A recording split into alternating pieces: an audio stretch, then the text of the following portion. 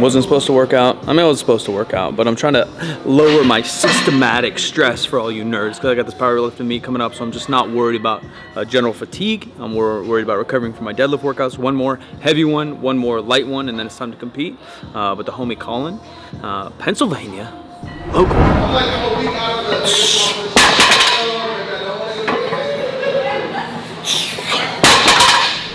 He runs a Warhouse Gym owned by the Baileys. You guys might have heard of Rob and Dana Bailey. He was on a little vacation here, so he decided to come by. He's doing deadlifts and squats. He did a bunch of hiking, so he's just kind of chilling, getting a little bit of work in. So he's actually lifting weights. I'm here getting a little fluff and puff just to feel good. Hook grip, dude. You always ask me why I don't hook grip. Haters. Haters. Did about 15 minutes on the elliptical or the assault bike. Feels good on my hips. Actually, it's been helping my back a lot, I think, because it's kind of a unilateral movement. And the range of motion, I put the seat pretty high. The range of motion is greater than maybe even walking. So it really warms up my hips and low back good. I'll probably do that at least 3 more times before the meet just because it makes me feel even and awake. Wakes up them glutes. I'll probably do some shoulder press.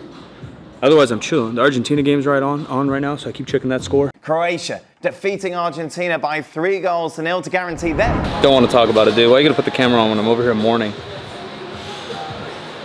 I feel like, look, I grew up a Jordan fan. I got into basketball early in my life. Throw up this picture. I'll text it to you. Early Michael playing basketball. Jordan was at the God, so I started getting really into Jordan and the Bulls. He's obviously known as the greatest. I've been a Cavaliers fan my whole life, so then obviously I'm a LeBron fan. And LeBron has such critics, you know, like, I feel like if you know basketball, it doesn't matter. You're not going to say like, oh, Jordan's better than LeBron or whatever. It just doesn't matter. LeBron's amazing. That's all that matters.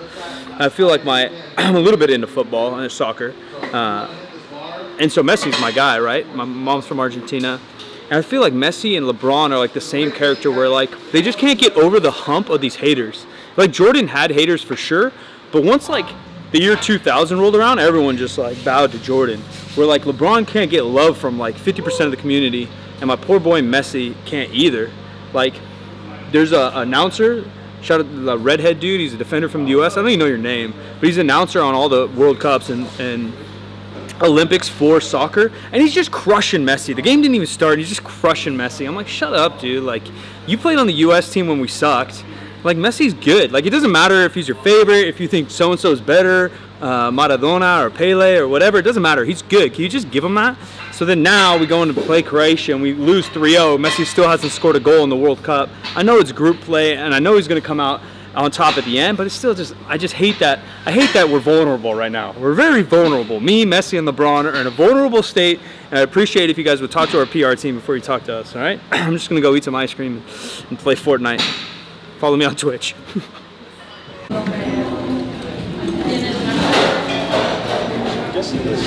Honestly, if we would have done any more trails, I don't think my legs would have made it. So.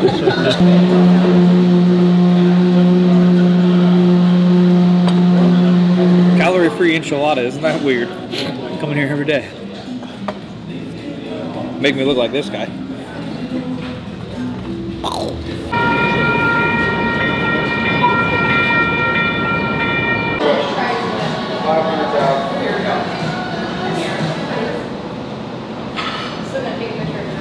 I got a vanilla tart. You can try it. I know you want to. Not really. Why not? Not really any desserts. It's pretty good, dude. You don't like desserts? No, not really. That's why you're skinny. Yeah. I love everything.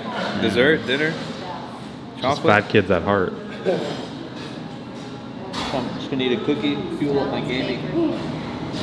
Pre-workout. Pre-workout for my gaming. How many calories do you think? It would be like Facebook articles or like BuzzFeed or something. It'd say like kissing, making out burns like 10 calories a half hour or something. Like having sex burns 100 or whatever. Like what articles are you reading? Fellatio gives you like 50 calories per hour or something. What do you think gaming does? Like I'm in there. I'm in it. Not any gaming, like real gaming. You know what I mean? Like hat down, like thumb action. Raging? No. I mean, there's so much action happening with Fortnite because you're building, you're shooting, you're looting. There's constant action. I'm constantly like this. We'll do a hand cam on one of our things. A lot of like brain this. energy. Yeah, your brain uses glucose for those nerds out there. So this is gonna be fueling my game, and your mind's working rapidly because there's so much happening in the game. It's got to burn at least 20 calories a minute. What do you think? It's got to. I mean, it's got to be increased from sleep, for sure. It's got to. It's got to be increased from watching TV. Yeah. Highly increased. Hand-eye coordination. Gaming's healthy. You heard it here first. Look, there's a big article going around the internet saying that gaming 20 hours plus a week automatically diagnosed us with a disease, with an addiction. But look, I have a different definition for you, internet. I think an addiction, if it's not making money, for one, we're building a career on Twitch. Two, if it doesn't interfere with your regular life, I don't think it's an addiction. Can we agree? Yeah. They said 20 hours a week of games is an addiction. Fact of the matter is I'm playing 25 hours a week of games. And I'm highly unaddicted.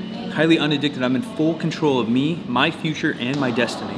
So put that in your Piper, New York Times. You're not labeling me. Little downtown Sacramento. Can't wait to move down here. I do love the vibe. I like the people. I like that there's mom and pop restaurants. I don't have to go to Chick-fil-A every day. 10 days out. 10 days out. Deadlift competition. Probably got one more heavy day, one more medium day, as I mentioned, and then we're driving to LA. So 2 days in LA before we compete, and then a week afterwards. So come kick it. Again, 5 videos a week.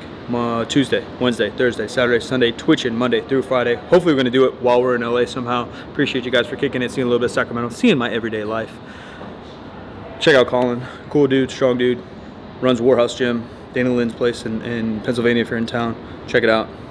Appreciate you. We're out of here.